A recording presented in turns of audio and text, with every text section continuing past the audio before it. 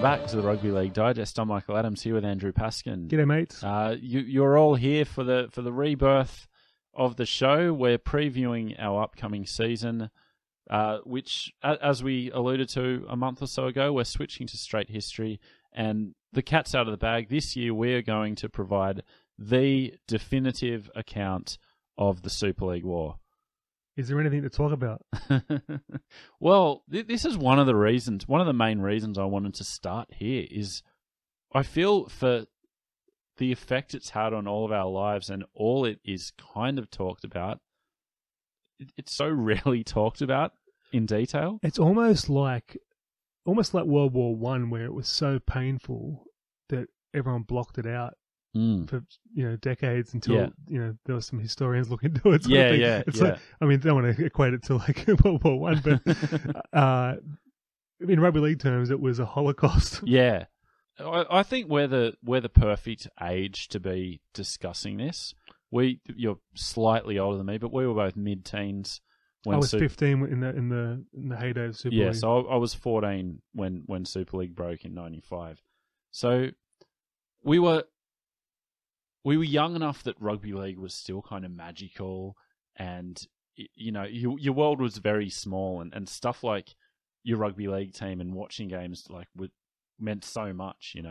I was 2 years off crying when Ricky Stewart broke his ankle in the '93 finals. That's how much it meant to me, and I was obsessed with rugby league at 15. Yeah, obsessed. But at the same time, we were old enough to not be, completely clueless about the off-field stuff, and the fact that there was a world beyond rugby league, and maybe rugby league wasn't as perfect as we might have thought it was a few years prior. Why I'm so excited about this project is I know what research you've got in the bank for a start, but the fact that we can provide our own first-hand accounts, which we haven't been able to do for many of these, even the '88 Brisbane, we were too young. Yeah, and it's just exciting that we can actually know what we're talking about for this one. Yeah. I wanted to start there. You mentioned '88 Brisbane. Like, my memory of rugby league pre-'88 is very, very patchy. Me too. I remember '86 grand final. My dear Uncle Ian. Yeah. Watching that with him, and '87 grand final. Watched the whole day there. That's about it, really. Yeah, I've got scattered, isolated memories here and there. And a fairly good memory beyond '88. But even in that period, '88 to '94, despite all this excitement, the Canberra and Brisbane era, it still felt like very Sydney. Maybe you had a different experience. Well, it was referred to as the Sydney comp. Yeah. He's going to come down from Brisbane and play for Sydney. Play in Sydney. It was the around the grounds era. It still felt very small and self-contained. And '95. In the lead up to '95, when you had the 4 new teams coming in, it already felt like everything was changing. You had the rebrand to the ARL, and yeah, it did. It really did. It felt small and provincial because it was. Yeah. I mean, North Sydney had a tree in their ground. But it felt like it was all changing, and everything was so exciting. And '94, we both look back on as that was the year. It was just beyond the fact that it was my ultimate Raiders team, and I had the grand final celebration with my dear Nan and my dear auntie is now on her sort of last legs currently. It's very emotional for me. I had the streamers and everything. It was a perfect day. My Nan was gone a year later, and the memories of that for me are just so special. But putting that personal memories aside, the game was at its strongest point. It felt like something was different, something was happening. And I think, for me, we're both NBA fans. We both, came through the Jordan era, which was where it all began for me. And for younger people now, I don't think they understand the looming threat of basketball in that era. I was a big NBL fan at the time. Yeah. I was going to games, I was playing basketball. Yeah. And Andrew Gazer signed rookie card. I remember in kind of 92, 93, going to rugby league matches with my Beckett basketball card magazine and ignoring the game to, read about a Penny Hardaway rookie card or something, And Michael Jordan retired the first time, and suddenly, like, my eyes were, like, reopened to rugby league, and, you know, it just all happened at this perfect moment where the on-field action with that 94 Raiders team, like what a team that was. Probably not cap compliant, we'll go out on a limb and say, but while we're on the subject, there needs to be a royal commission into Beckett management. Like, I don't know who was running those prices, but it was...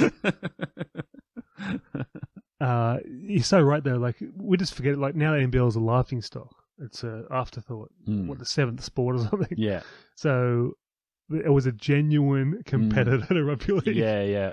And I think we'll cut it off there because it's actually going to come up quite a bit as we go through the season.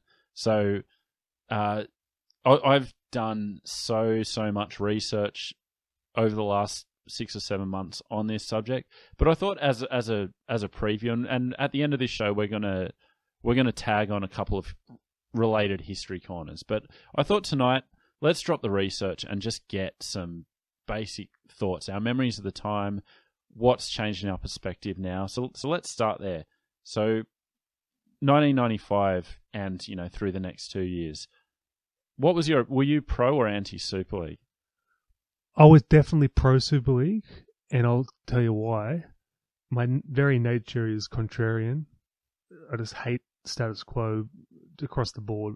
And I come from Newcastle, working class school. All my mates were staunch ARL guys, to the point where it was fracturing friendships in the schoolyard as well as it was in the boardroom. So, and I used to literally graffiti the Super League symbol on the back of chairs to annoy people. I love the symbol. The symbol to me, the Super League symbol, the S with the football shape, was the greatest piece of design in my young mind had seen. The symbol was okay because it harked back to the 80s graffiti S in some way. I liked the S. I hated everything about the jerseys and the marketing. I hated the numbers and everything. But like, I went to the point where I would support the Mariners, go to the games with 4,000 people, and I went to a Mariners focus group for marketing research. They gave me the Mariners polo shirt. I played golf in that, Mariners hat, and I'd wear that around proudly. And people would, I'm a 15-year-old kid, skinny as a rake, acne faced. I'm getting death stares from adults in the street, and I was a weak kid, a pussy. Yeah, and I'd be afraid. Like, yeah. That's the era we're in. Yeah. But let me ask you this: was your pro Super League outlook tied into your support for Canberra? That played a part, but I just went into the contrarian stuff. But I was asking the questions in my mind. Why are we not expanding? Why are there so many Sydney teams? These ones don't get any people at them. I was just thinking, and like just reading the Rugby League weeks and seeing how the management worked, I was just thinking, this game's not going anywhere. It's like the crowds are there and it's great, but we're not looking forward here. I had that sense even then. And what they were talking about going overseas and rationalisation and making a national comp, like the national comp part hooked me in. Like, to use the word that's going to come up a lot in this series, the vision of Super League hooked me in. Yeah. So I was right behind it. I just thought it was exciting, and I thought it's what the game needed to move forward. Yeah. Out of the 70s. Yeah. Well, it sounds like you were a game first kind of person, whereas I was definitely like club first. And most of the kids I interacted with in the schoolyard and wherever else, everyone was very like club first, you know. So I was a Dragons fan, so I was pro ARL because they were ARL. I didn't have a single friend who broke like club allegiances. If you went for the Bulldogs, you were pro Super League, you know. If you went for the Tigers, you were pro ARL. See, to me, I looked at that as like very narrow-minded even back then. Yeah, and it was, but I didn't see it at the time because when the Saints East merger was being proposed, and then Save Our Saints came along, we're like, well, let's go to Super League then. I was like, yeah, let's go to Super League. You know, it was so club focused. I remember the back page saying Saints are gone. Yeah, they're going to Super League. It's happened. Yeah, it must have been like 11th hour saved. I can see that with you now, like being such a staunch St George man, being that it's St George. I can see you being club first. Well, I feel now I'm definitely game first, but definitely. But like, I mean, just your passion for the club now. I can imagine you as a kid. Yeah. Whereas Canberra, I was from Newcastle. Yeah. Expansion club. Oh, I think it did play a part though. Yeah, but so that's kind of like 95, 96 when it was breaking. 97, the actual Super League year, I didn't watch a single second of Super League. Didn't you? No, I completely boycotted it. I watched it. I watched it all. I didn't watch as much ARL. They had the weaker teams, but that was the era 97, 96, 97 when the Sunday League game was cut down to 45 minutes, and I remember just being disgusted. Yeah, just absolutely crestfallen that the game had come to this, where this idiot is lauded as a savior of the game, Channel 9, decides I'm going to run Super League against ARL anyway, and then I'm going to cut the games down to a highlights package. I couldn't believe it. And they're like, this carried on for well after Super League, but not playing Friday night footy live because of Burke's backyard. How did we put up with this for so many years? Burke's backyard, a gardening show. It's absurd, isn't it? There's so many things looking back that don't make sense when I mean, you talk about the good old days. It's literally like a different country. So my next question was just the vibe in general. Is there anything that stands out to you? Mate, in your memory? so much stands out to me. Newcastle was like, they'd vandalise the Mariners' office. There'd be smashed windows all the time. It was, you hear the word thrown around a lot now, toxic environment. It was toxic. I'm telling you, there was violence in the air. There was, it was something like it was a bad time to be around. The only thing that stopped it was the ARL premiership of the Knights. Yeah. Which that always annoyed me, that they treated that like it wasn't half a comp. They treated that like it was the greatest victory of all time. Yeah. Great grand final, don't get me wrong. Joey, the best player of all time, but we just pretended, the whole city pretended, whole game pretended that it was not half a comp. The whole game except for one man, Warren Walk Ryan, as we discussed in our history corner. I love it so much that at his first meeting after taking over, he said, "You blokes just won half a comp." See, Warren and I had a lot of the same views on rugby league and still do. That really annoyed me. But so this actually shaped my attitude to life. This is one of the things that caused my aversion to hypocrisy. Super League war, the way the Knights were lauded for taking giant pay packets for the ARL, and then everyone else was demonized. It just used to infuriate me, the hypocrisy of it. Well, it's fun. I think you definitely had more of a perspective than I did at the time. Because I remember, my dad, he wasn't, pro Super League, but he wasn't, staunch ARL. And, I never really understood it, And, he didn't like Arco at all. And that's, probably going back to, watching Manly in the 70s and then Arco taking over as New South Wales Rugby League boss in 83, there was a lot of kind of anger there. We're going to re-release our Arco episode, a History Corner, which is a great episode, so cool. And we both love Arco for the character he is, but calling a spade, the guy was puppeteering for his own club, running the game for decades. Yeah. He had a bit of baggage. Yeah, absolutely. And I remember at the time, I'd always hear that, the attitude from people who weren't biased either way was kind of like the plague on both their houses kind of thing. Both sides were complicit. Both had, done some questionable things. There was merit on both sides. So I was hearing all of that, but I never really understood it. Obviously now, my perspective's changed. You might have been a little bit too young to grasp the whole. Yeah. I was by the time Super League kicked off, I was 17. Yeah. And, thinking I was smart. Yeah.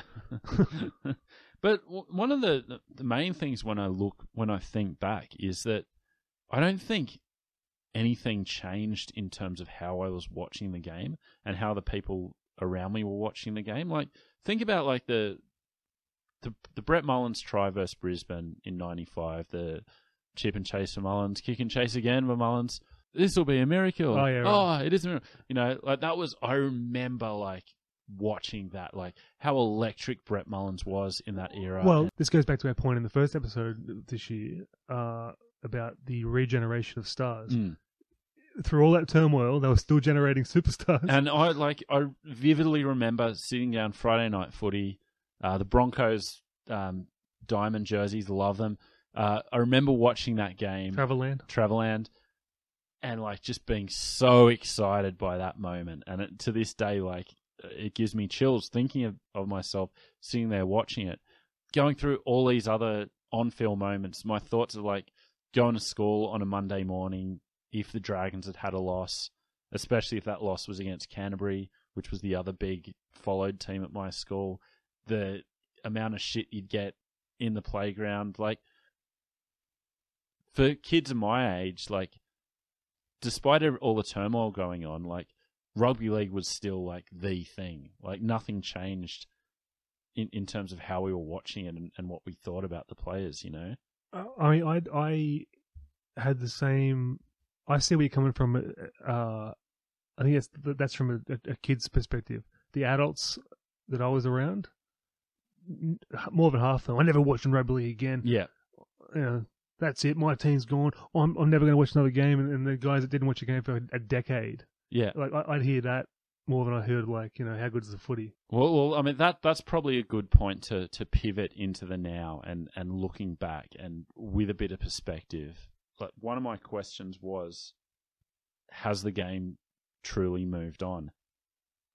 I think certainly. I just think there's only parties that are holding on to the past, certain parties, which, you know, are cancerous. But I think it's a new generation. I think the older generation's forgotten about it. They've gotten too old.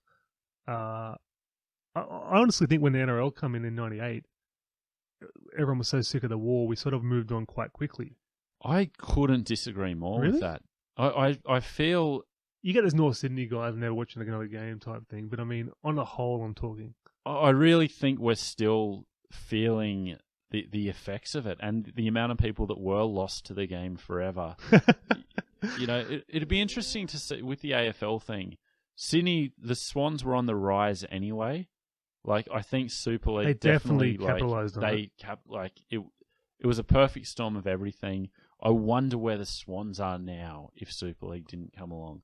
But that was just a random thought. Keeping it on the actual people we've lost and the after effects, I just think it was a lost opportunity. The game needed some bloodletting that was going to be painful and it was going to cause a lot of heartache. But the job was half done, and now I always go back to the amputation analogy. It really is an amputation that went wrong. If they'd have like cut an arm off in '95, there would have been a lot of pain. There would have been a lot of grief. There would have been a lot to adjust to. But 25 years later, we would have adjusted to the new normal. Instead, we've just carried around this arm dangling half off our shoulder for 25 years. Your point is, I agree with in the fact that administration-wise, like they could have just put a napalm bomb through Jurassic Park and started fresh with good management, young generation. They didn't do that. But from the fans' perspective, I think we've moved on. I think there's a number of fans that were lost to the game forever, and the ones that are around now, there aren't enough of them to risk going through something similar, which is probably necessary. I put it to you, if you were lost to the game forever, you must have been a questionable fan. If you're watching AFL over Rugby League now, because of Super League, you weren't going to be staying with Rugby League anyway. Yeah, I think there's degrees to that. Some people went away from the game forever and either lost interest in sports or went for a less commercial side. Because that was the other thing beyond the clubs folding and merging, and the rest of it was the idea that the game had like kind of sold out and was, you know, all about money, which like it kind of always was. Yeah. That's kind of like the whole point of the game. But So there were definitely people that kind of either, just I'm a Jets man, so I'm just going to watch the Jets, or I'm just going to watch, local soccer or whatever it is. But the people who did just jump straight on the Swans bandwagon or whatever else, like idiots. Yeah, and I think you're right. Those people were probably never true fans to begin with. The one thing about the Super League War that sticks in my mind is the monumental damage to the game, the hundreds of millions of dollars in revenue lost, the spent as well. Yeah. Not just revenue lost, but money outlaid. And one of the main themes was that it's fractured friendships of 50 years between administrators. I couldn't care if they dropped dead on the spot. Like, who cares about their friendships? Yeah. Like, the game's like services 8 million people. Like, what about us? They bring out these fractured friendships. Yeah. It's like, it's not nice, but I mean, who really cares? Yeah. If Arco doesn't go to the Chinese restaurant with Peter Moore on Sundays anymore. I think another legacy, which we've already discussed a lot over the past 2 years, is how much it's muddied the water of individual legacies and team legacies. That stuffed up at Hall of Fames for so many years. It was so hard to have those discussions when you're trying to weigh up the lack of origins versus the, he couldn't play for 3 years and, he played 3 Super League tests, which didn't count even though they happened. And Yeah. I mean, like, in some of the great players, my favourite players all the time, Ricky Stewart, affected drastically in their peaks. Yeah. Equivalent of like a long strike in NHL or something, or wartime stats and stuff like that. But, that really, really caused some dramas, didn't it? One thing I'll say about it is, it's, again, another Holocaust reference, which is going to annoy a lot of people, but on a mini scale, it's like, we're never going to let this happen again. If a bloke starts to invade Poland, we're going to put our hands up and say, hang on, what's going on here? So I think it's left us ever vigilant on media companies and ownership and etc. Although it does, raise the point that, who's going to pay for the war this time? And you can't really see a situation where someone looks at rugby league as being this jewel in the crown, like a jewel in the crown for what? Like what's the the situation that could cause a Super League today? I don't know if there is one. Well, it's down to the content again, isn't it? But I think we're actually in a stronger position now because with so much content around, online, stuff like that, TV's gone down the gurgler. And the one thing that still remains strong is sport. Yeah. And I think that puts us in a good position to extort some more money out of them, to waste. So the last thing I want to talk about, in terms of my reflective thoughts, is just going to tie into what we're going to talk about. And I mentioned at the start the lack of interrogation into Super League, which actually astounds me that, Mike Coleman's book, Super League, The Inside Story, came out in like 96, I think it was. Great book. You had Roy Masters' Inside Out, similarly great book, I think the same year or the year after. There hasn't actually been a lot since. But also, you're dealing with guys on certain sides, and they were in the thick of it themselves. How can they be objective? How has it gone this long without a proper There needs to be investigation. Yeah. So that's where we step in. We're going to be covering it from all sides. One thing I want to get... One of my favourite things is to listen to conversations of dickheads in pubs. Love doing it. Love to hear their... You must have heard me a few times then. Love to hear their thoughts on everything. And my favourite subgenre of this is saying something completely obvious or the most known thing in the world, but giving it this tone as if it's like really profound and, some groundbreaking news. You have listened to me then. And the one I always hear about Super League, like someone will like feel real proud of himself and say like, mate, Super League, that was just about pay TV. So like, you go like, mate, the war in Iraq, it's just about oil. It's about oil, mate. We'll put that as read. We'll take that as, accepted for the course of the season. So if you are waiting for that bombshell to drop, consider it dropped. We're going to kind of move forward with hopefully a bit more. I've heard that so many times. Oh, mate.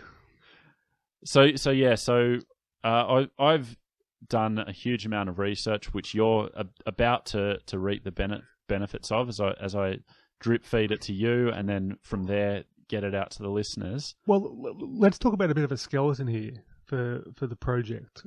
We're talking about 94 Kangaroo Tour beginnings, whisperings.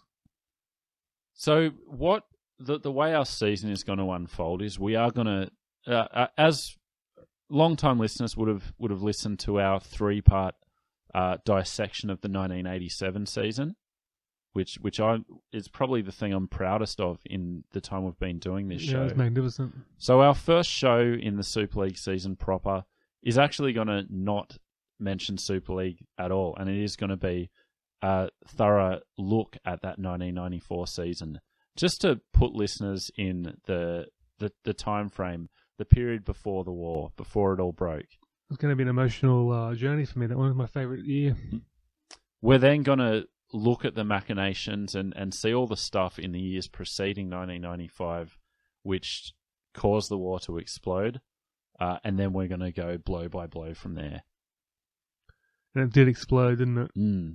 I just remember the whisperings and me thinking, it's not going to happen. This is fanciful. Well, that's the thing. It was so stop-start. Like, to the point where, like, March 1997, I still didn't think that we were really going to have 2 comps, Yeah, but, like, Rugby League is known for 11th hour saviours. So I think you would have been... I think it would have been well within your rights to think it was going to be stopped at the 11th hour.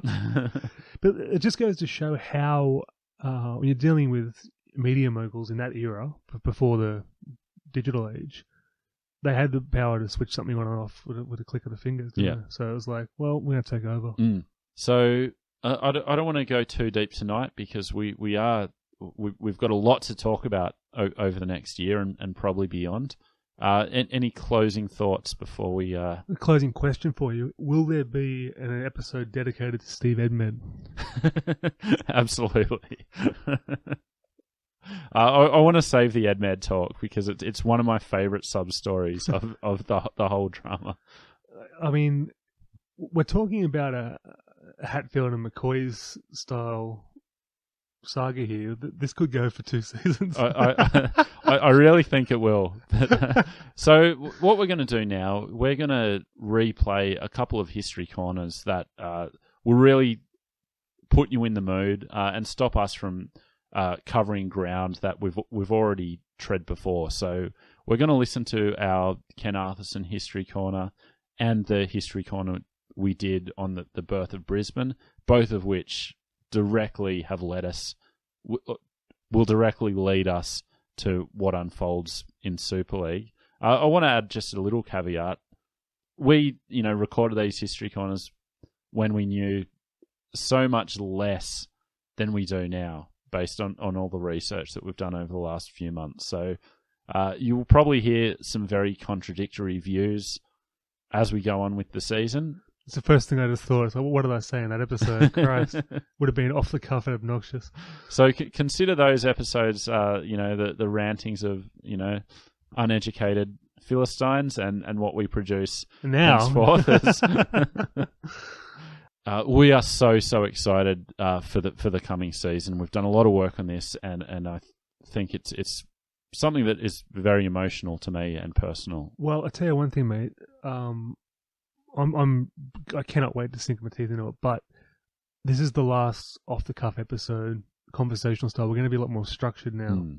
I mean, there's still going to be a couple of idiots talking, but it's your vision, and I support it wholly, is that it's a definitive historical account with our opinion on top of it. So hopefully with the listener feedback, we can put together a holistic, historical document for this unbelievable saga. Yeah. So we will be back very soon with the launch of the season proper. In the meantime, love to get your opening thoughts on your memories of the time, what you think should have happened, any thoughts you have about Super League. Would love to hear them. So send them in to the Rugby League Digest at gmail.com. Hit us up on Facebook and Twitter, and we will speak to you very soon. Toodaloo.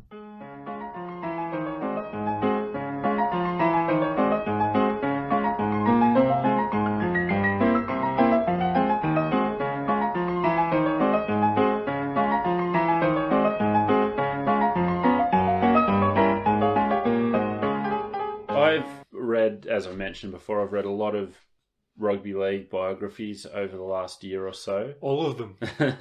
And so I thought I'd, from time to time, give you a bit of an insight into some of these books and give you my review of the books. Obviously, the best one of all time is Rex Moss at the Moose That Roared. Go back and listen to that segment, which is on YouTube as well. But yeah, another one I read was Ken Arthurson. It's called Great book. Arco, My Game. Great book.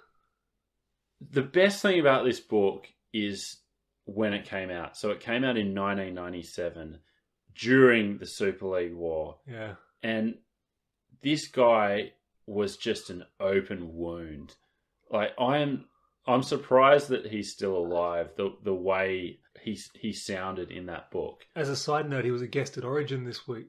Really? In the Yeah, box. yeah. So Okay. I thought it was a lovely touch. Yeah, that's awesome. Given the service to the game and whatnot. Yeah, absolutely. Really funny character in the game of rugby league, Ken Arthurson. I remember in Fatty's book, he'd say that every time he'd go in to negotiate with Arco, he'd leave there thinking, oh, what a great deal I've made. And then when he's driving home, he'd go, he's got me again.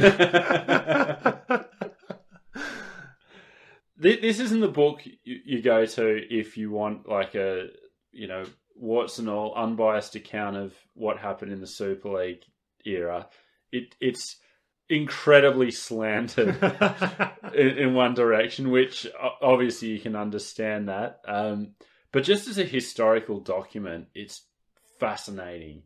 The time it came out, the insight it gives into some of the causes of the Super League War, and just he's kind of introspective and open to the idea that the ARL wasn't perfect, but every step of the way he kind of obfuscates and gives account for anything that didn't happen and why it wasn't really his fault. And you remember when we were growing up, the knock on Arthurson was always like, he's the boss of the ARL, but he seems to think that the ARL consists of Manly and no other team. That was a massive knock on him. And so there was a lot of resentment about Arco for that, and statements like this do nothing to appease any potential detractors. This is like page 2, so it's right out of the gate. This is how he wants to frame his narrative. I happen to be associated with Manly Club, a place which has been increasingly resented down the seasons, by others jealous of Manly's front-running efforts in the area of professionalism, recruitment, and their single-minded search for success.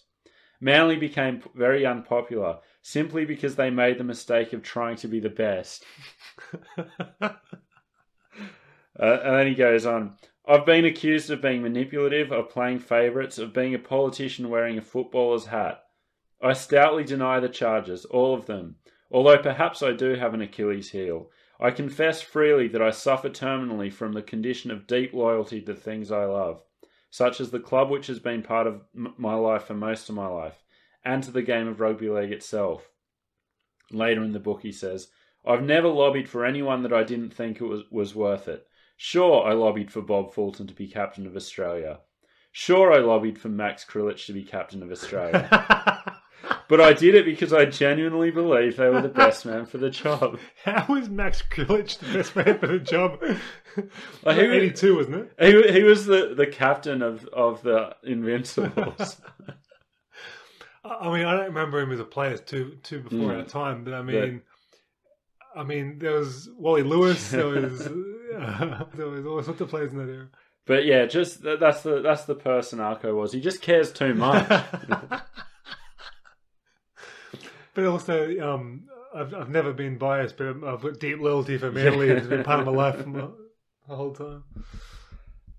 The other thing the book does really well is talk about the era of the 60s and 70s, the way the game was run back then. We've talked about on the show before those boardroom meetings, and Arco's insight into the boardroom meetings are like so good.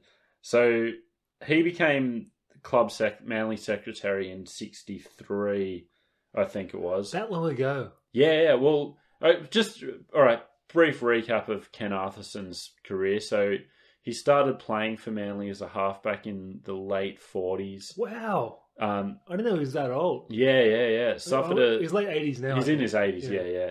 So he suffered a horrific injury while he was playing in the bush in 53, I think it was.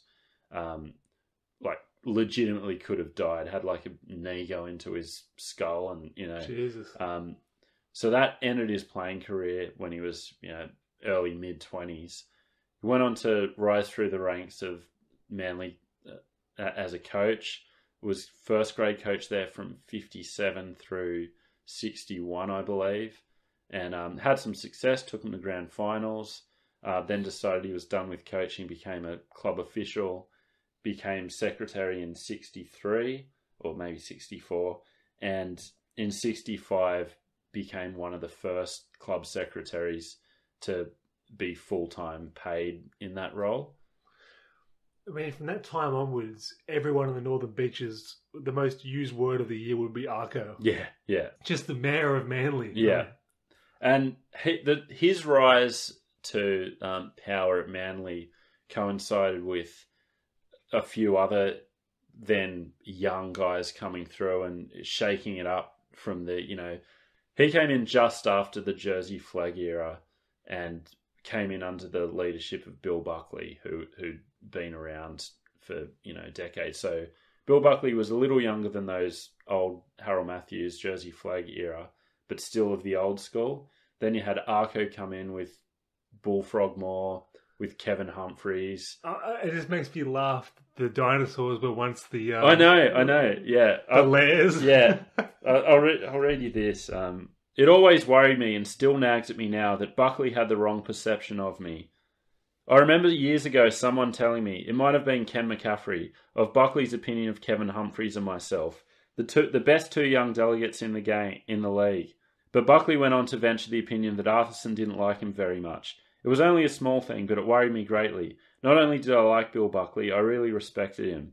So yeah, just him and Bullfrog as these two like young bucks coming through and shaking things up. But those meetings, we've talked about it before, what a like wild raucous night it would have been, and Arco gets into it here. Geez, it used to get heated down there, and now and then the odd punch would be thrown. I was there on the night of the famous blue in which two red-faced officials wrestled through the committee room doors and spilled out into the corridor. But then the rugby league trope of all rugby league tropes. I learned a lot about rugby league and rugby league men on those long Monday nights at Phillip Street.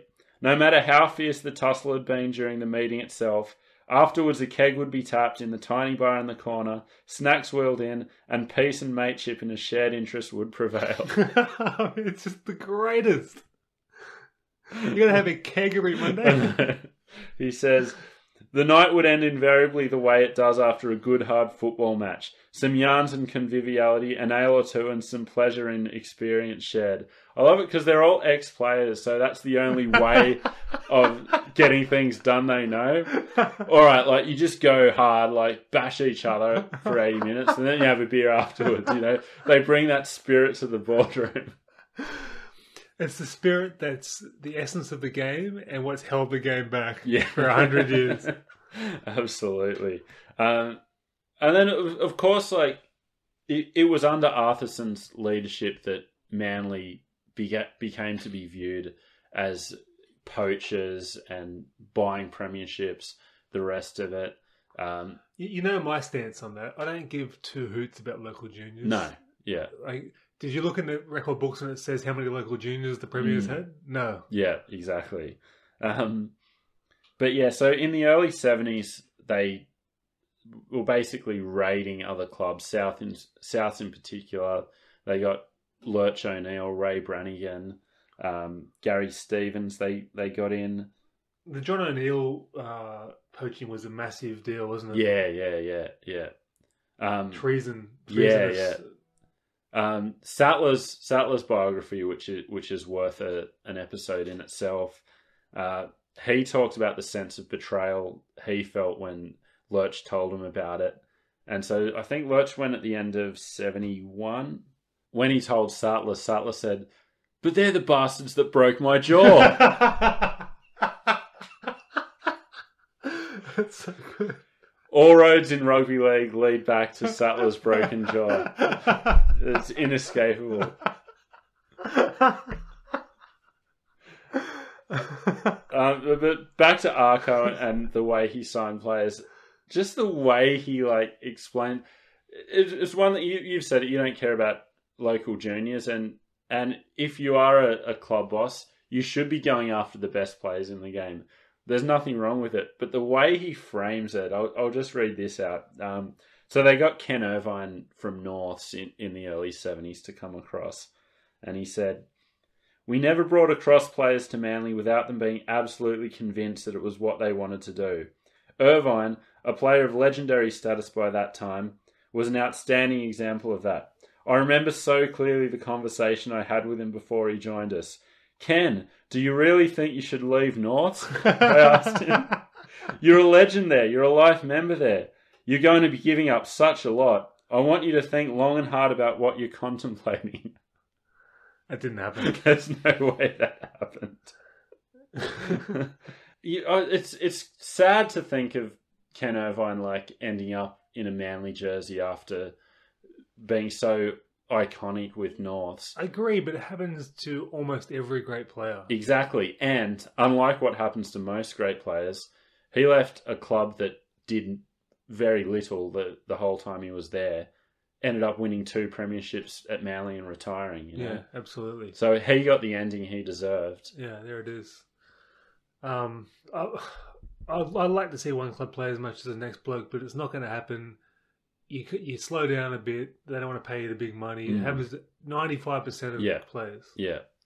So Arthurson was genuinely ahead of his time in that regard, and you got to give him some respect for that. He must have been I'll give him enormous respect for his contribution to the game. He's a legendary figure. Just that he must have just been a great salesman. Yeah. Charismatic guy. So obviously, for a bloke who's been involved in the game for so long, the book basically goes from 1948 to 1997, and he's active every step of the way. It's not one of these biographies where you have 300 pages on 10 years of footy in the 60s, and then, and me and my wife Gail live a lovely life on the Gold Coast, and I still see Sats and still see Sats at the Kangaroos reunions. But I tell you what, that's talking about what sort of personality he is. He dominated every year. Oh yeah. Even now, he's still referred to in this Godfather. Don Corleone style reverence. Yeah. You'd think Brookie would give him a better stand, but when your best stand's a black shed, it's a bit hard. The other interesting thing he touches on is the Kevin Humphreys scandal in '83.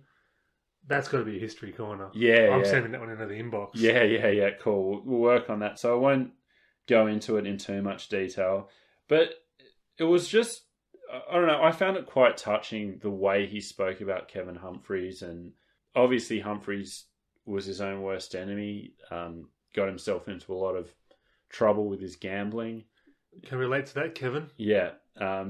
You hear a lot of, untoward stories about that era, which we won't touch on here. But Darcy Lawless backed him. Maybe another referee of the time. Hollywood's backed him.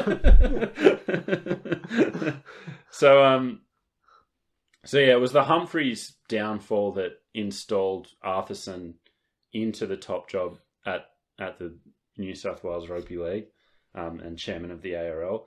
And you can't deny that he got the job done and was actively trying to push the game forward. Absolutely. Started with axing Newtown, which, take the emotion out of it, it made economic sense. Should have axed 5 more at the same time. Yeah, well, they tried to axe Wests. Court action, West just dug their heels in. I don't think Newtown were in a financial position to keep the fight going. Well, Singer was running it back then, wasn't he? So he's a businessman first and foremost. And then obviously the big one was bringing in the Broncos along with the Knights and the Gold Coast in 88. Looking at it, it's a no-brainer now. But at the time, it was considered, what the hell is going on? This is a Sydney game and this is bringing the Brisbane comp down. And half of that was coming from the Brisbane Rugby League, who knew that the writing was on the wall if the Broncos got in. I think the section of Arco's book which talks about the Broncos era is as compelling as the Super League part. But don't forget the Knights. Yeah. Two cornerstones of the game brought in under his rule. Yeah. And in the case of the Knights, like bring back a foundation club. Yeah, but everyone thought, it's a rugby league heartland, blah, blah, blah, but no one thought it was going to turn into what it did. Yeah. It's just like, they're triers, they were triers back then even. Yeah. Henny Penny were there from the beginning, they believed. All due respect to Henny Penny. So there were 3 different bids going for the Brisbane team. There was one owned by the guy from Jeans West. There was a... Was it a rebel ticket? The Sattler's book, actually, he was involved with one of the bids for a while. Is the Jeans West boss in the Thoroughbreds? No, because the Thoroughbreds were the Paul Porky Morgan camp who won the bid in the end. A good friend of mine went to uni with his daughter. Really? And reckons he's a legend, or was a legend. Was a legend bloke. Really? Used to enjoy large bowl of ice cream nightly, apparently. That suggests that might have contributed to his unfortunate demise, but reckon it was the best bloke ever. Yeah, right. And yeah, so basically, the way Arthurson tells it, it's almost as if Super League was inevitable from the moment the Broncos got in. I'll read this quote. In hindsight, one of the worst decisions we ever made at Phillip Street was the one that allowed the Brisbane Broncos into the competition. Right there, in one generous gesture by the league in the interest of expanding our horizons, was sown the seed of the Super League treachery. And then Arthurson goes on to say that he favoured the Jeans West bid, but was eventually sold on the Broncos. We let them in, after a good deal of toing and froing up there, and gave them free access. We gave them virtually a license to print money in that one team, one city setup. They joined and initially did a good job. But almost from the start, they were too self-centered, too greedy. They just didn't give a bugger about anyone else. Everything was so sweet for the Broncos from the moment they stepped into big-time football. They drew huge crowds. Their sponsorship returns were spectacular. They were soon making millions. In double quick time, they became the first club to ever actually make a profit out of rugby league. How sad is that? We had crowds bursting out of grounds in the 60s in Australia, in Sydney. The first club to ever make a profit. Like it's some sort of unattainable feat. It is funny that they're sitting around going, these guys are making money. It's never changed. No, but to be fair, the model of most rugby league clubs up until, I don't know when it changed, but they weren't money-making ventures. Anything that came in was redistributed. So if you look at those balance sheets, the plus and minus always square up. But let's just look at it. We've got a professional sporting competition with a whole bunch of fans and a whole bunch of merchandise. Clubs full of gambling machines stealing money from the vulnerable, which they get free money from, and they still can't turn a profit. Sponsorship. What is going on? I'll never understand that. The first club to make a profit. And apparently because of that, they were like swanning into Phillip Street, just like, like wearing sunglasses, and, splashing cash around. And... straight away they were looking for any sort of lariness. Yeah. And then they knew the position they were in as the first money-making venture in rugby league history. So they were kind of throwing their weight around at board meetings, not taking rules seriously because they knew that there was nothing they could do. They were breaking rules. And Arthurson actually said that at certain points they were considering kicking them out of the competition.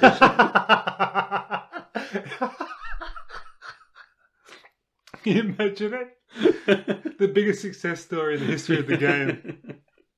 My favourite quote. This is where maybe we're too hard on rugby league. Maybe it's a more general problem.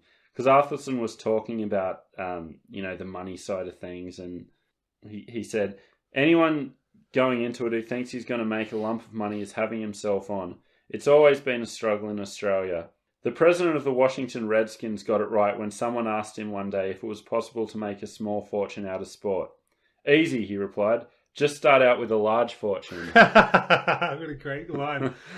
That's why I always respect guys like Rusty that do it for the love of it. Yeah. Because Rusty's not making a ton of money at South, you can bet your bottom dollar.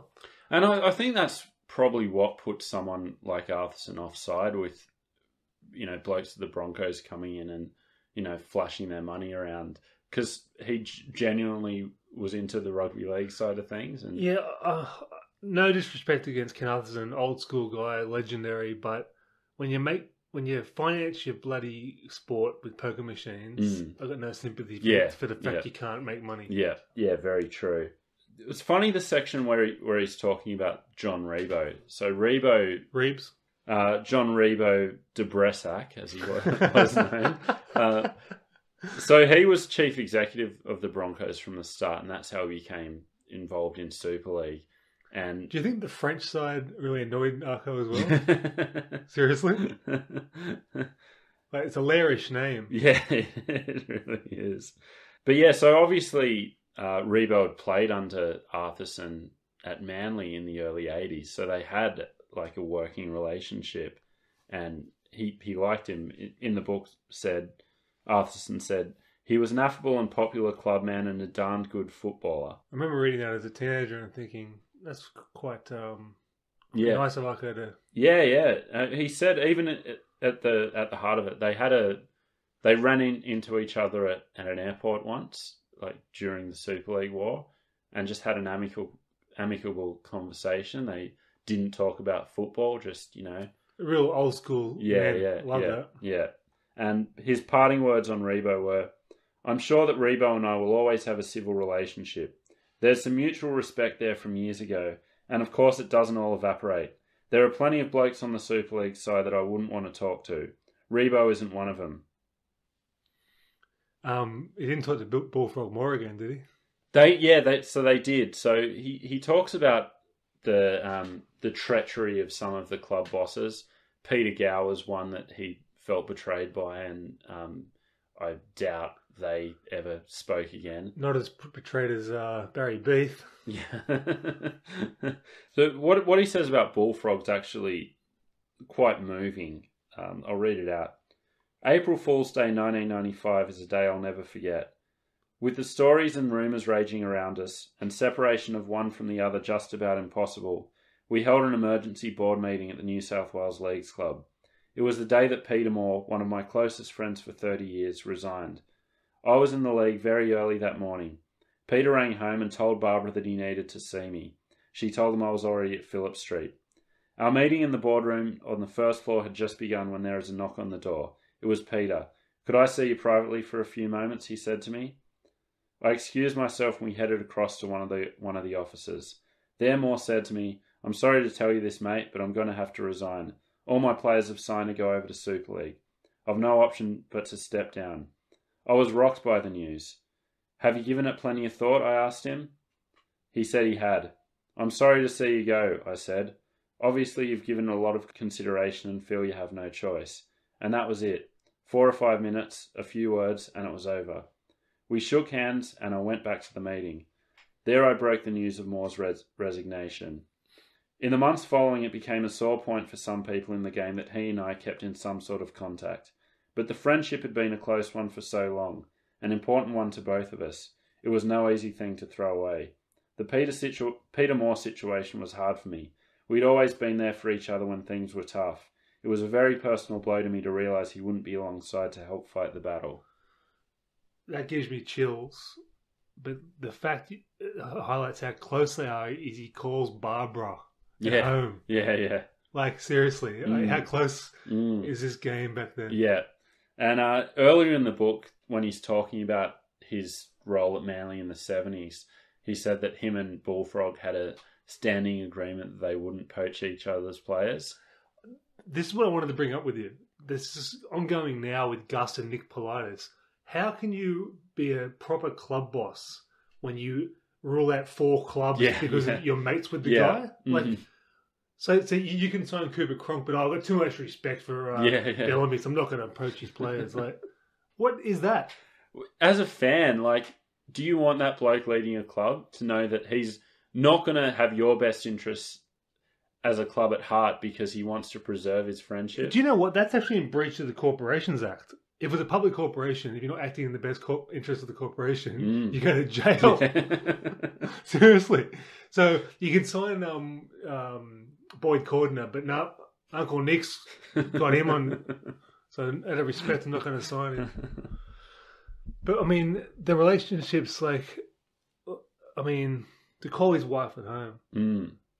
The only thing I can think of as close is me and Sean McRae's wife when I called up as a teenager. But it gives you chills. So we'll turn to the Super League side of it. This is just an aside, but it made me laugh too hard to not share it with you now. We launched the 1995 season with a slap-up dinner at the Entertainment Centre in Sydney, hooking up with the 4 new clubs via giant TV screens. Mal Meninga, Australia's captain and not long back from his history-making 4th Kangaroo Tour, took to the stage to launch League's brave new world of 1995. Mid-dinner, the curtains swished open to reveal the lush sounds of Yanni and his orchestra. Rugby League had never been more ritzy.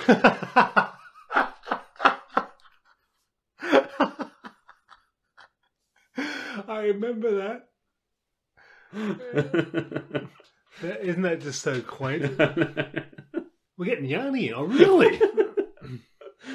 I don't know if Yanni was ever, like, cool, but, like, 1995, like, come on.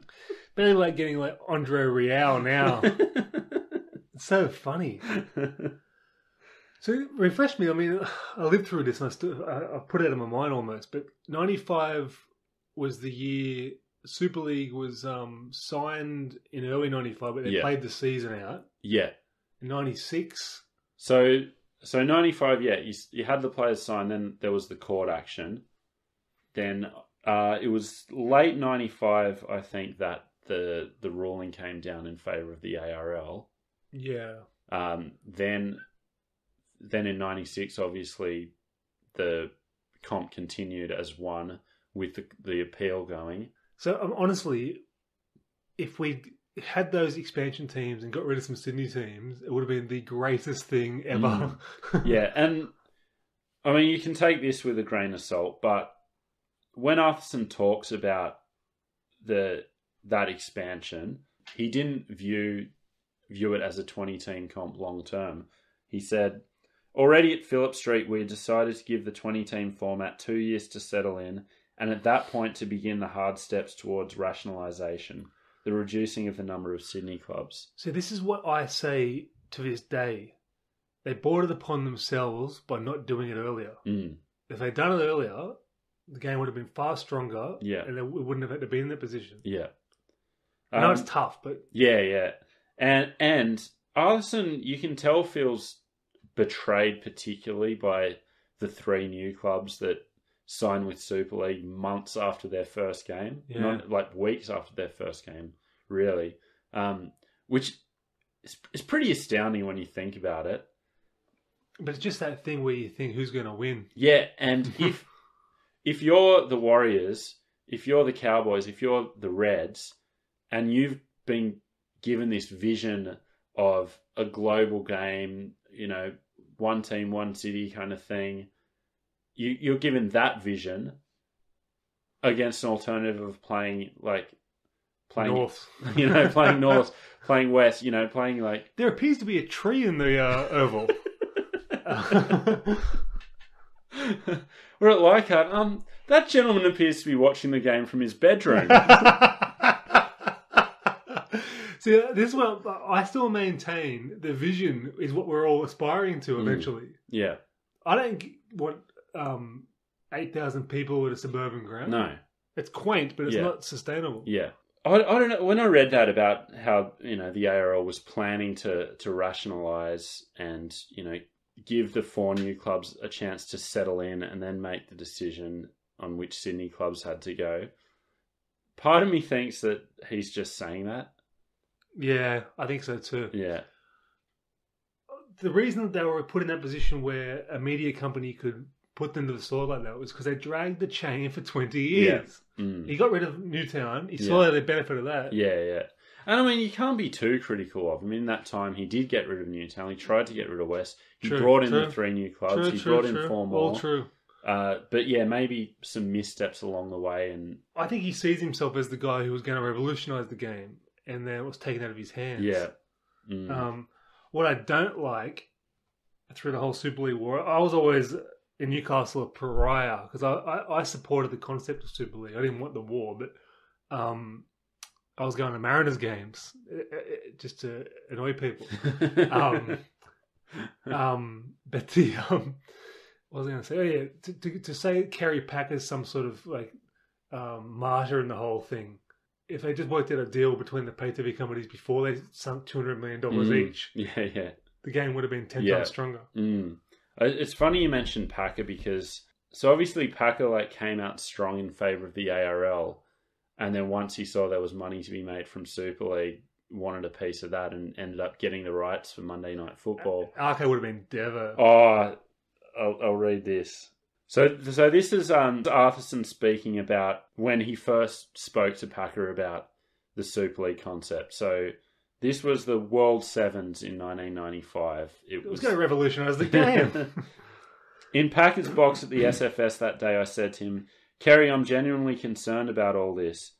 I went on to raise the issue of the document presented by John Singleton to Canterbury CEO Peter Moore. I said to Packer, "I wouldn't have thought that John Singleton would have put forward a proposal like that without your knowledge." Packer didn't answer that, and I pressed on. "What I'm getting around to, Kerry, is this. I wouldn't like to think that you would do a deal with News Limited and leave us out in the cold." It was then that Packer uttered the words I would never forget, assuring me he would be doing no deal with News Limited. I put out my hand and looked him square in the eye. "Thank you, Kerry. I appreciate that," I said. I would have bet my life on Packer honouring that pledge. For a start, why?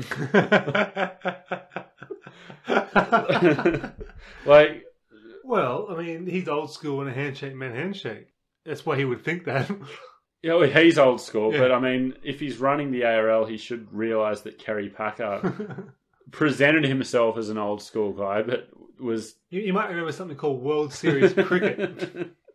And when the betrayal ultimately came, it was basically the straw that broke the camel's back. He said, "Channel 9's move dragged me down about as far as it was possible for a fundamentally positive person like myself to go. I just started to feel that I couldn't take it anymore. And when I started to think like that, I was also figuring I'm not going to be much use to anybody if I'm in this frame of mind." And so he stepped down later that year. It's like a great tragedy. It's kind of sad to see guys put that much into the game go out like that. Yeah, it really is. And outside his own control, really. Yeah. I mean, you could say he should have acted faster, but you're dealing with Rugby League, nothing goes fast. And he really did leave the game a broken man, which is... My ultimate takeaway from that book is oh my God, whatever you want to say about his failings, this is tough to read. I'll read this. "I left football disappointed and with not much more than faint hope for the future. It was not the way I would have chosen to go. In the previous 2 years, many things I had believed in had been challenged and in some cases destroyed forever. The game that had been my life had been tossed around like a cork on stormy waters.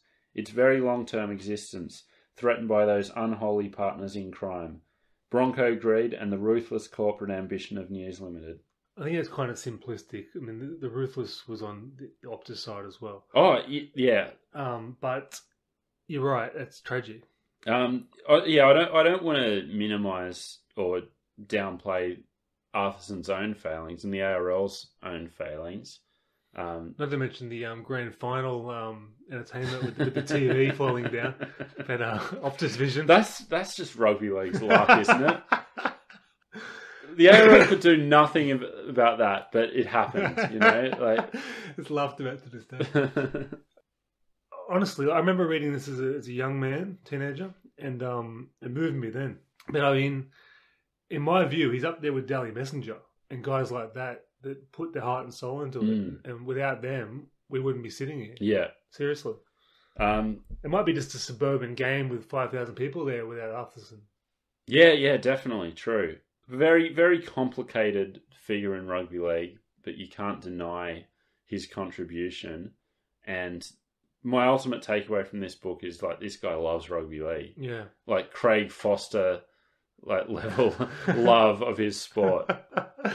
Check the book out. That we've really just skimmed the surface, especially with the Super League stuff. One thing I wanted to bring up was Quayle. Yeah. I mean, that was a great dynamic duo. Two ex-players to be such great administrators. Yeah. And against the odds of 150,000 other crappy administrators. And he speaks so glowingly of Quayle. Like, you could tell the love was there. It was, you know, really good working partnership. And Quayle was actually instrumental in one of the biggest innovations in rugby league history. Kicking tee. Bigger. Tina Turner. Oh my God. He was basically her liaison throughout the whole thing. Like, he was the one she dealt with, and yeah, so he is the genius who brought that to be. So what did Colin Love bring into the game? But yeah, so I don't want to touch too much on the Super League stuff because we could do 10 episodes on the Super League war. Which I think we should. Which we should and will. But yeah, so check the book out. It's called Arco My Game, written by Arthurson and Ian Heads, of course. Who legendary figures in their own right. Yeah. One thing I want to say, these books, the ones that came on the 90s, they're really hard to track down. I had a lot of trouble finding them. You can't just go to the bookstore. Go to your local library. I'm not just saying this as a plug to my trade. I'm saying it because that's where you're going to get these books. If they don't have it at your local library, do an interlibrary loan. You can get it from somewhere else. Do you know where I sourced mine from in the 90s? Toronto Library. Really? Yep. Yeah. So there you go. Yeah, heaps of great resources. But so anyway, I highly recommend reading Arco My Game. Just one more thing. My Game. Yeah. Bit of ego in that. Not our game. Yeah. So that's this week's History Corner. That was great.